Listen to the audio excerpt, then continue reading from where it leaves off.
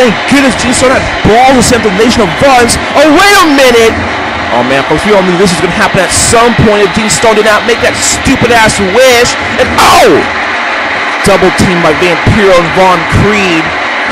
And Gene Stone staying up to the Nation of Violence and making this matchup Bloodshed. Gene Stone against Lord Magma for the UWA Championship, where all Nation of Violence are going to be banned from ringside.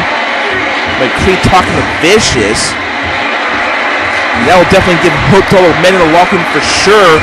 That Gene Stone singing to Nation of Violence and defending Lord Magma for his title. And look at this. Speaking of Lord Magma, Lord Magma decided Ali Baya as his crony just destroyed Gene Stone here.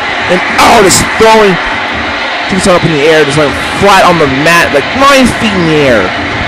As you said, Lord Magma just going and doing his own business, doing his own thing, exposing that table. Oh, Gene Stone's head thrown right into that steel chair.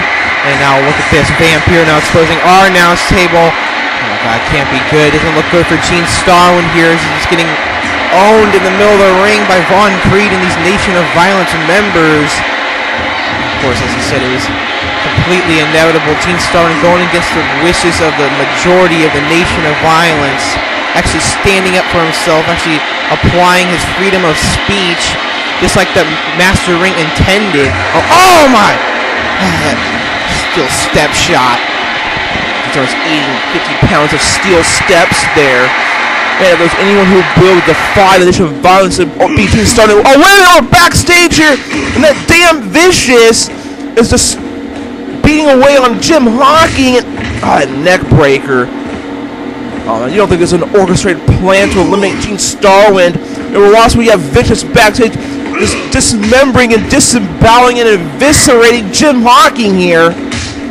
I don't think it was a plan. I just think Vicious was waiting in the wings in case something like this were to go down. And of course it did. So they're taking out all members of Outlaw Star here. Jim Hawking! Oh my god! Vicious footprint to the face! It's decapitating Jim Hawking. Look at that! His whole face palm is... Oh my goodness! That huge choke slam. The DRT, the dead right there. My god, you see his whole palm is incorporated the face of Jim Hawking. Oh my, that spine shatter through the table. Now both Jim and Gene Stone are both dead right there. It's absolutely been owned by the Nation of these sick animals. It's preying on... Oh wait a minute, that's Athena and Lord Magma. Oh! It's through the end, his head was on the Spanish announce table. Man, these four men is absolutely so damn sadistic. Oh no, it might be... Oh, look at this. Lord Magma. Oh, that jackknife onto the arena floor. Now it's time for Lord Magma to get his last say, and he wants to get the last laugh here. Gene Starwind. Oh, again, that alley-oop onto the table. Whatever you want to call it. He's lifting him 10 feet in the air, slamming on the top of the table. Oh my god! Oh my goodness!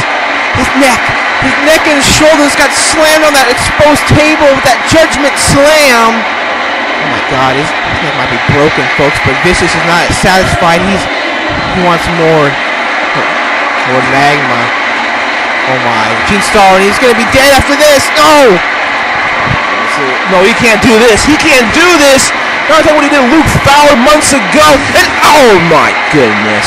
Hell's Gate dropping to the damn Spanish announce table. And these 3 men did their dirty work of Gene Starwind. And I don't know after what just happened if Gene Starwind would be able to make it the Bloodshed to face Lord Magma for the UWA Championship. But even if he does, remember, the Nation of Violence will be banned from ringside. God, I mean, these 3 minutes are absolutely sick. Fucking pissed me off to see with this kind of shit. Oh my god, we gotta go, folks. We'll see you next week. Oh, wait a minute, folks. Just getting receiving word on Low High's condition. Oh, wait, no one cares.